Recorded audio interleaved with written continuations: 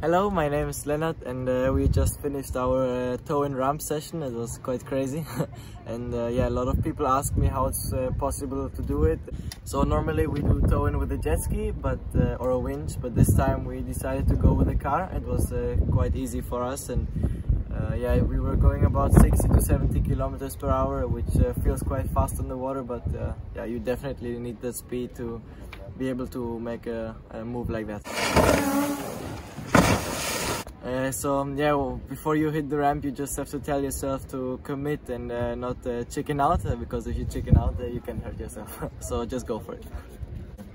So yeah, due to the COVID, this year I'm staying home the whole season, which is not really a bad thing considering that we have everyday wind here.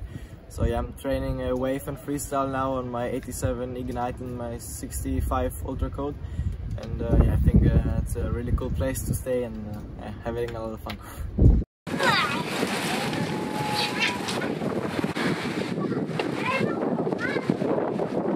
Hope to see all of you in Naxos, and yeah, see you on the water.